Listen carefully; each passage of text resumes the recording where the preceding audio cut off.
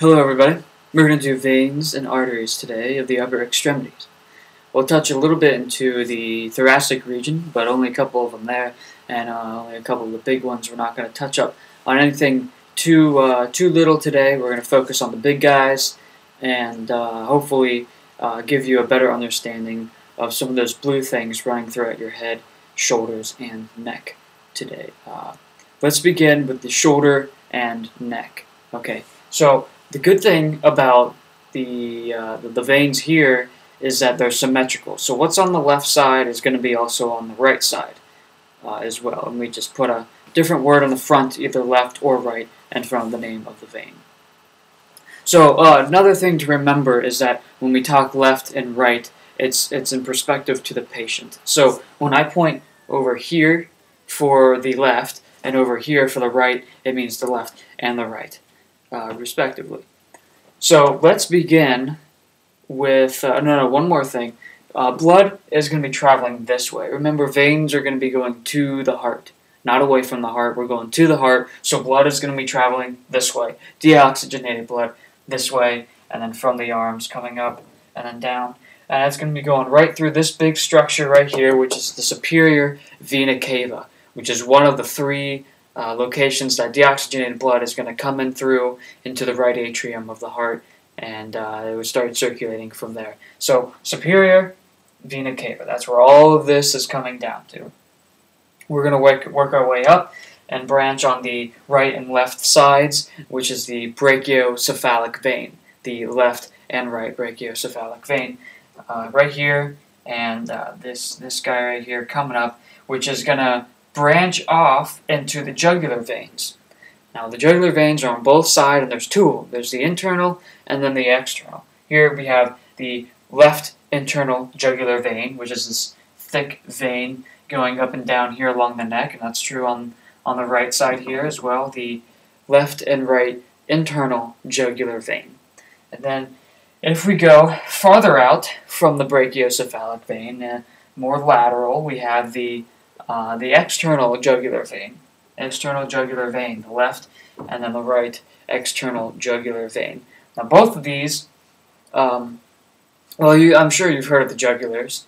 If you get cut right there in your neck, and you're going to start bleeding all over the place, and hopefully someone is brave enough to come in and try and close you up before your blood pressure lowers too much and you lose too much blood, and hopefully you can get some help before you die. But hopefully a lot of people don't run away out of fear if that happens. Let's not talk about that. Okay, let's talk about what is more lateral to the external jugular veins.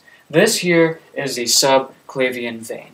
Subclavian vein, on both sides you have your left subclavian and then your right subclavian. Remember, clavicle, that's the bone here that's just right above your pecs. The clavicle is that hard weirdly shaped thing right here along your chest. Okay, that's your clavicle, the subclavian vein. It's lying right beneath the clavicle. Alright, so this actually from the image, if you can tell, here's the neck. This is going to come down, and then the arms are going to be on either end there. So the clavicle would just be right here, right above that vein.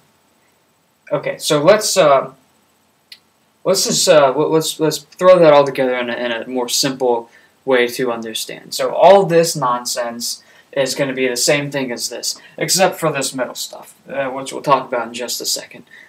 Here, this little tree branch thingy, we have the superior vena cava, which is going to branch from the right brachiocephalic vein and then the left brachiocephalic vein, which is going to branch off on either end, the internal jugular veins, the left and then the right.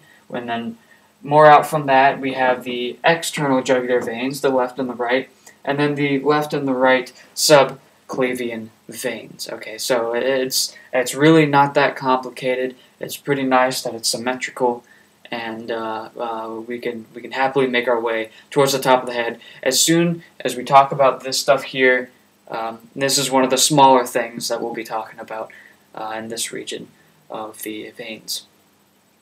Okay, so here we have this brown structure is the thyroid gland, which is located in your neck, and we have a few veins draining deoxygenated blood from the thyroid gland. We have the inferior thyroid veins, and then the middle thyroid veins, and the superior thyroid veins. And those are just going to be branching like a little web around the thyroid, and it's just going to be picking up all that deoxygenated blood, and it's going to come here.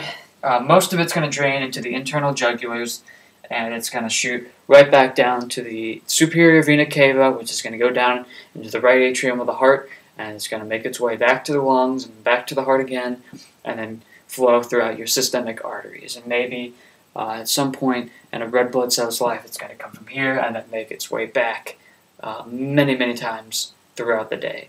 So this is these are the veins of the shoulder and the neck. Granted that there's a few other ones, but we're just focusing on these for now.